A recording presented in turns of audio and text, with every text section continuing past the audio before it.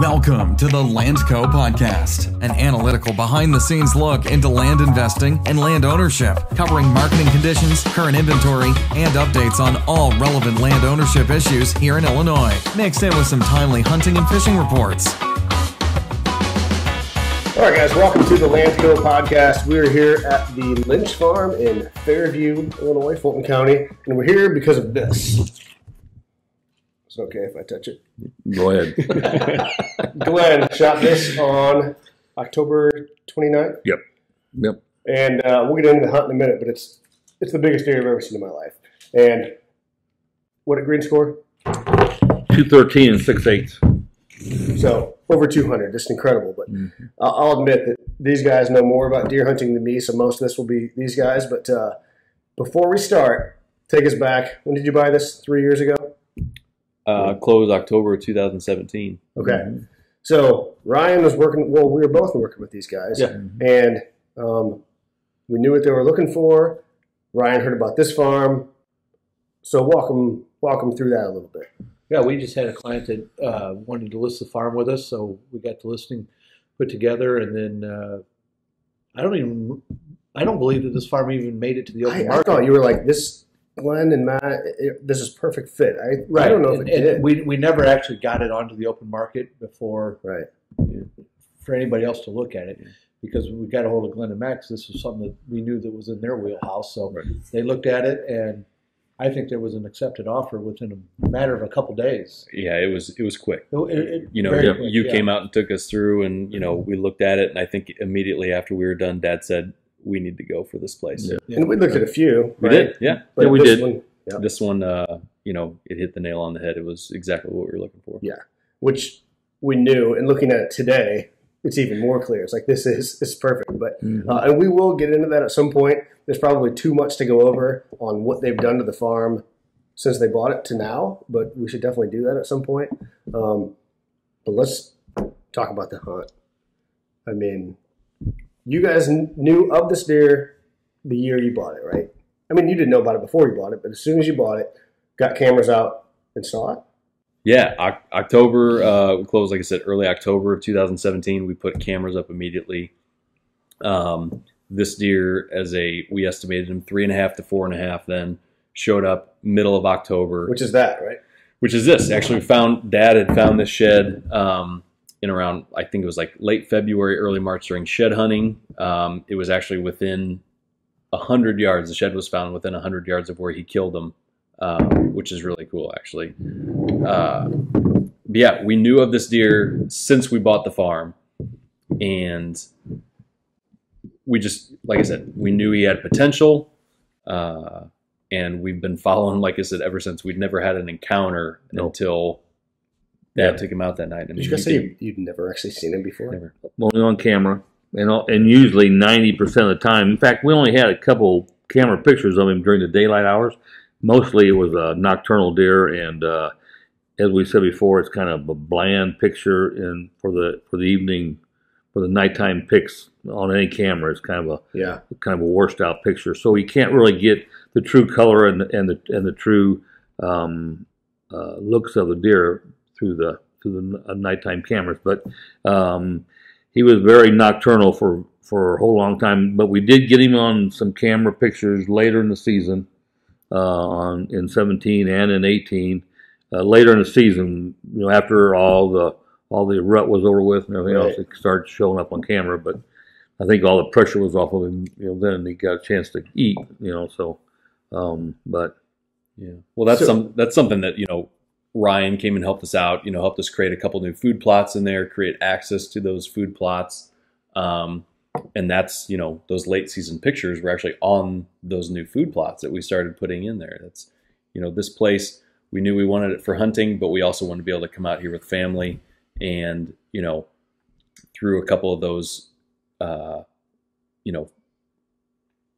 guess you can say improvements we made to the farm, we've been able to kind of, I guess, follow this deer a lot easier than we originally thought we could. For sure. Yep. Mm-hmm. So how about 2019? Well, we really didn't see him hardly anything. You didn't get many pictures of him all summer, did you? No. We were actually really worried. EHD has been really bad around Fulton County the last 2 years. Lots of reports of dead deer, and we had not got one picture of this deer all summer, even through September, early October, nothing. And it wasn't until I think our first picture of him was around the 21st. Mm-hmm. I think it was the 20th or 21st. We had a picture of him to the west over here, right on our fence line. He was over there, right along the cornfield over there. And then on the 26th and 27th, we had him in that field that I shot him on. Okay. So that was 29th. Talk about that. That's that secluded food plot that you guys put in? Yeah, we put in a food plot down the bottoms, which is about the furthest lower field that we have on our property, which is pretty secluded. There's a creek on the back side of it, on the north side of it. It's probably 3/4 of a mile from any residents or any people. So they kind of feel comfortable down there, and they got food, cover, and water. So he'd been staying down there, and that's where I found his shed in 2017. Was right on the other side of the creek, just about 100 yards from where I shot him. So I remember looking at it back in the day. We cruised through that food plot, and Ryan was like, "This is it. This is the spot they're gonna." And I think you said they shot at other deer. Mm-hmm. They had before. They had years before. Yep. Yeah, that's nuts. So walk us through the hunt. You hunted that ground blind on the, what would that be, the south side? It'd be on the north side. On the south side, yes. South side of that field? Right, yep. And we got into the stand. Matt hunted the field, one of our other food plots, about 300 or 400 yards east of me. And we got in there about 3:30, 20 to 4, and a few does came into the field, and a 10-point buck came in a little bit later, and this 10-point buck started acting kind of funny on the very far north end of the field, and he kind of looked over towards the west, and he kind of made a couple movements like there was something over there. He knew something. Yeah, he knew something was up, so he kind of gave this little strange look over there, and 20 seconds later, this guy came out of the. And you didn't know it was him right away? I didn't recognize him because all the pictures that we ever had was at nighttime, so I had to get my binoculars up, and once I looked at him, I go, "Oh, I think that's him. That's Big Boy." Yeah, so, what's crazy is, for a deer that we followed for the last 3 years to only get, daylight pictures of him, a handful of days out of the entire season. Yeah. I get a text from Dad. I'm up in my other blind, on one of our new food plots. It's 5 o'clock at night. There's still an hour and a half of shooting light left, and I get a text from Dad saying, "Big Boy just entered the field." Pretty crazy to think, awesome. When we've not laid eyes on him ever in the last 3 years, all of a sudden he's walking, in daylight bright as day. I was shocked. Crazy. So were I know we talked about the cutting link cameras before. Were the pictures in the previous days in daylight? Yeah. Big shout out to Cutting Link. Like I said, it's a new system that we just put on a few of our farms this year. We put it on, actually, we've got 3 different farms. We put them on every one this year. We were not going to pursue this deer this early, knowing that, some pictures we got of him earlier, he was walking, it was the middle of the night. We didn't want to put pressure on these areas that, were our better spots. But he checked the camera. It was I think he checked him on the 27th or the 28th. And it showed the last 2 nights he'd been in this field where he shot him during shooting hours. He sends me a text, "Matt, Big Boy's in the field. We got to do something." And I said, "Well, looking at the conditions, the 29th is the night. If, he's going to be walking, it's going to be in that field, and that's the night we need to go after him." And, as luck would have it, It worked out. But so run us through the cutting link, because I think they're awesome, but a lot of people don't know about them yet. Yeah, they're not the cell. It's a cool, right? It's new to us. It's not a cell camera. And, we do have a couple of cell cameras that we run. They have their place, and they're convenient. The cutting link, what's cool about them is you have a home camera. It can be used as a camera or just as a base. We use it as a base, and basically every other camera that you put out on the farm links to this home camera. We put it on the front porch, of our cabin there. So, Dad being out here 5 days a week, he can get up in the morning, walk out on the porch, check the chip. He can see what's been going on throughout the entire farm. That's awesome. How he came to realize we need to make a move on this deer a lot earlier than we thought we needed to. Yeah. And, now's the time. And, had we not had those cameras, we probably would not have, How'd you been able to go after this. Dad probably wouldn't have got that deer down. draw straws to see who got to hunt there, or how'd that go? I did, honestly. Before we got out here, I honestly said to Matt, I said, if you want to take the bottom field, I will let you hunt that field. Kudos to him. He did say that. I said to him, if Big Boy, that's what we named him, is going to be walking tonight, he's going to be in that bottom field. Hunt it. Go and hunt. Right. Dad, I can't say how excited I've been for him. He's out here busting his butt on this place, 4 or 5 days a week, every single week for the last 3 years since we've owned the place. If anybody was going to shoot that deer and deserved it, that's the guy who deserved to do it. I was more than happy to, like I said, I've been more excited about this whole thing than he is. When we walked up on it, I, about had me in tears. It's not every day you see a 200+ inch deer out here, and all of a sudden, he's shot one that we've had history on for 3 years, and he's kind of got this blank stare and kind of like, He still did the next morning. He did. He's like, I can't believe it. I'm like screaming. I was like, are you kidding me? Look at this thing. It's incredible. The next morning, just to see it and measure it with him, and I still didn't think he knew what he shot. You texted me right after you met with him and said, Matt, this pictures don't do this deer justice. He's enormous. He's like, I think I'm more excited than your dad is right now. And I said, to be honest, I think he's still a little in shock as to what's going on here. Well, I just didn't think, because we never had him in any pictures of him in daylight, and all of a sudden at 5 o'clock in the middle of the afternoon, he pops out and starts walking towards me. So I said, how lucky can that be? So walk us through that. So he popped out. He did. He popped out.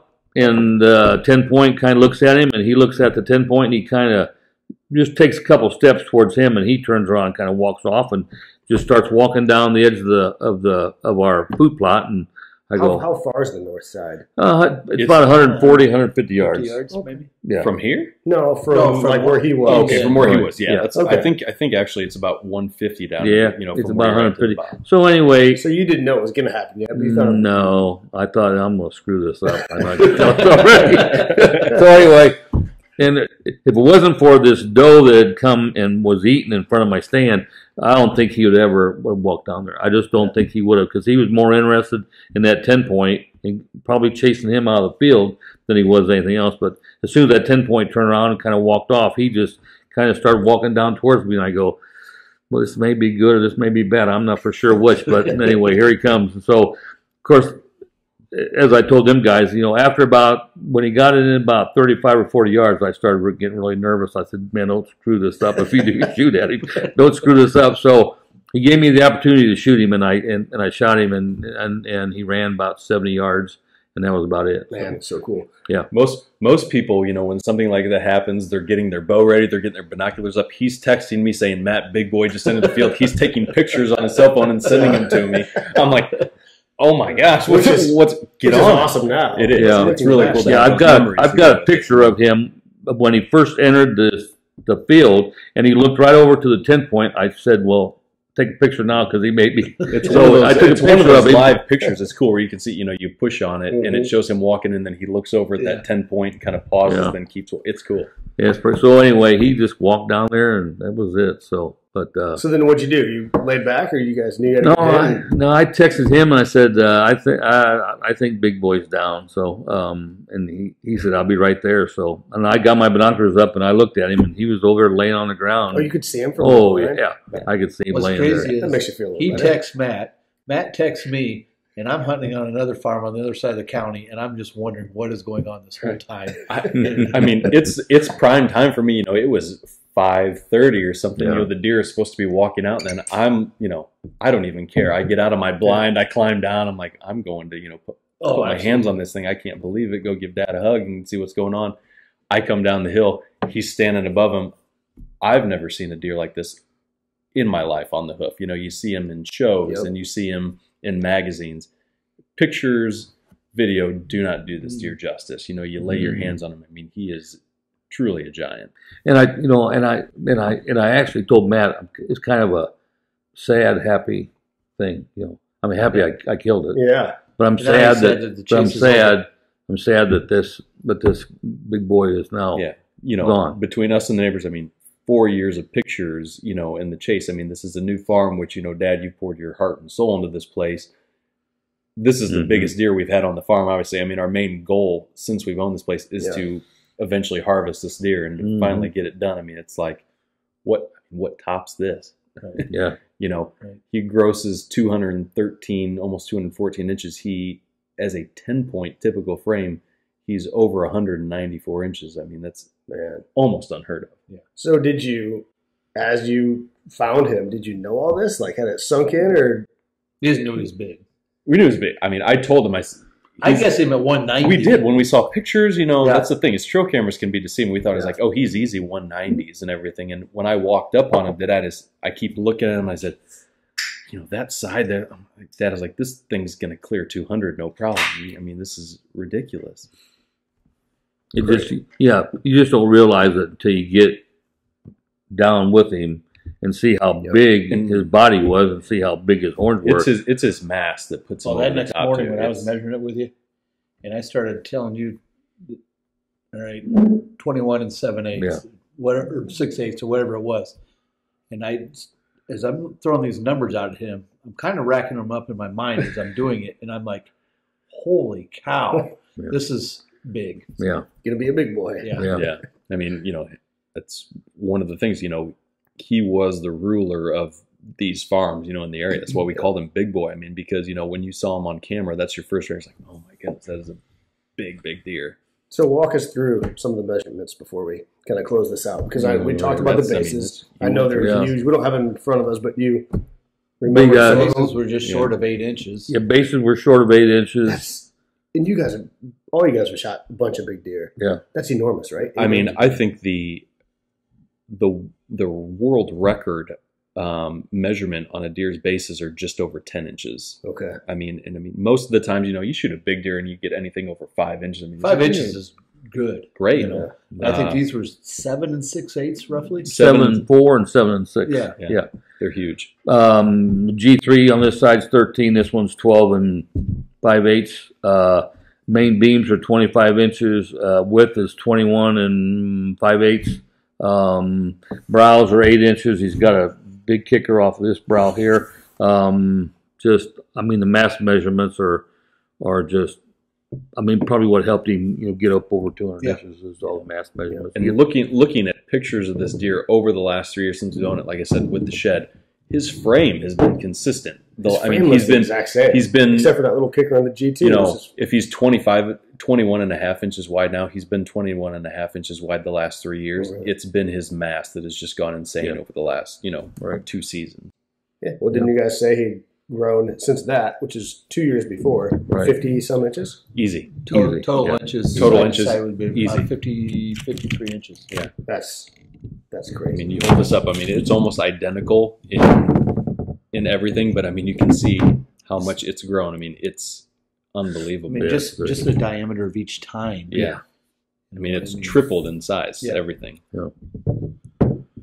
And we thought, actually, when we found this shed in 2017, when I found it, I didn't even touch it until Matt came over, and I said, Matt, you got to come over and look at this shed I found. And he came over and looked at it, and I didn't even move it. And he says, oh, my gosh. We thought that was a nice shed back in 2017 because we knew it was him. We knew it was him. So, but, I mean, by seeing this, we knew, okay, 3.5, maybe, 4.5 mediocre at that point. And that's when, this in 2018, that's when he made his jump. We saw him, was like, oh, that's a 180-inch deer. Anybody would be incredibly lucky to, shoot a deer like that. But, we didn't have any encounters. We had pictures of him, a couple daylight. We had the opportunity to go in for him end of the season. We chose to kind of lay off, just knowing if we give this deer one more season, we're going to have a crack at a 200-inch plus deer. And we did that. And obviously, patience has paid off, and Dad was able to close the deal. And, we have the biggest deer between any of us that any of us have ever killed. I mean, this is a deer or seen. Right. Yeah. It is. Yeah. It's the deer of many lifetimes. But I do have to say, we have been putting in more and more food plots every year. Huge difference. Huge difference. Like it all does help. It's a lot of different things. It's the food plots. It's the cutting links. Yeah. It is, this is a recreational farm, but you're not going back into the farm. You're using the way the farm is set up with the lakes and everything. Right. You're able to separate those two areas. Well, It is. yeah. That's something we were able, Ryan, thank goodness we were able to do that. Is the way this farm is set up, it's more long than it is wide. And with these new food plots, originally we would have to walk or drive almost a mile down to the end and come back around. And I said, let's get Ryan in here with the Bobcat. Let's create a couple new paths up to these places. We can get to these new places like that. I mean, just piece of cake. And that's where, a lot of these pictures of this deer have been, is in these new food plots. And we don't have to walk through the timber, disturb a lot to get to It's them. all about access. It is. Yeah. Entry and exit. It is. It's Some of just these- as important as hunting the right wind. Yeah. Right. Some of these things that you think are impossible, like, I'll never be able to, I want to put a plot here, but I'll never be able to get to it without disturbing things. You Anything's take the possible. impossible out of it, and, think of what do I want? You can make it happen. And that's what we did here. And And the other thing too is this was killed on a 150 acre farm, and not a 1,000-acre farm, Oh, or sure. 2,000 acres, or You don't need big tracts of land. This is on 150 acres. that. Right. And 100 granted, you work very closely with your neighbors, Right.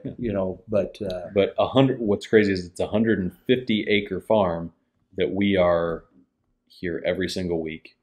If he's not here during the week, I bring my wife and kids out here on the weekends. We ride our gators around here. We go through Right. the trails, we fish. It's a place where you can come and bring the family, enjoy your time, and still kill trophy whitetail. Right. but you've also done it very smart to where you've set it up to where if you're driving the trails and going to the different lakes and whatnot, you've done it in a manner that it's not disturbing It's all about your planning and sanctuaries, your strategic. bedding, Yeah. or your Right. food It's sources. all strategic. Correct. That's what it is. All of our food plots, all of our big food plots are to the far north Back. of our property, Yep. and our recreational areas to the south. South. So if And we you guys keep don't. I don't know this for sure, but I doubt you're taking your family fishing in middle of October back there. no, Oh no! I mean, I can't say we've if we have people who've never been out here, we obviously Sure. choose our time of day where we drive, but we'll drive down. I've taken people on a tour of the place, in October, and they've driven by the plot where Dad killed this buck. It's But more. it's noon. It is. Mhm. It's the time of day. It's all about planning and where you put things, when you do things, and like I said, it's For sure. And this is what happened. this is what happens. So what do you do next? I mean, do you retire from hunting, or do you No, I just find another deer? start praying for that he bred a lot of does in his 5.5 years, 6.5 years. bet. What do we did. nickname this deer? What you told me the other day I was riding with it. Bowling Point? Oh, Boiling Point. My buddy down in Missouri told me that I should call this buck Boiling Point because it takes 212 degrees to boil water. And it scored 213. It and just six scored outs. 213. Yeah, I like it. yeah. So Boiling Point. Okay, So- well, cool. Anything else we need to cover that we missed? I'm looking forward to the vlog. We can talk about just sure. everything that's been done to this place. Yeah. It's almost unrecognizable from when we first got it. And as Ryan said before, you don't need a 1,000-acre plot to do what we've done. We did it in 150 acres, and we've changed the entire look of the whole farm by doing our stuff that we've Mhm. done. Orchards, Yeah. food But plots, it's just general It's cleanup. nothing major. It's all just little simple maintenance to make it Yeah. look nicer Yeah. and still stay You functional. take the lot. Let's call it the lodge where we're sitting right now. Right. Take that out of the equation, and there wasn't a lot of money spent. It was just a lot of hard work, Yeah. and Man hours, and that was it. And anybody can do it. On and the Yeah. you farms. could do that. Yeah, it's not bad. It's not of a tremendous amount. Small things equal to be big things after a while. Make a big difference. Yep, Yeah. they sure do. Okay, well, cool. Well, thanks for listening, guys. Look forward to the vlog that we do on this property to maybe showcase some stuff that we didn't get to talk about. But other than that, we'll wrap it up here. We appreciate you guys listening / watching, and we'll be back at you shortly with another one.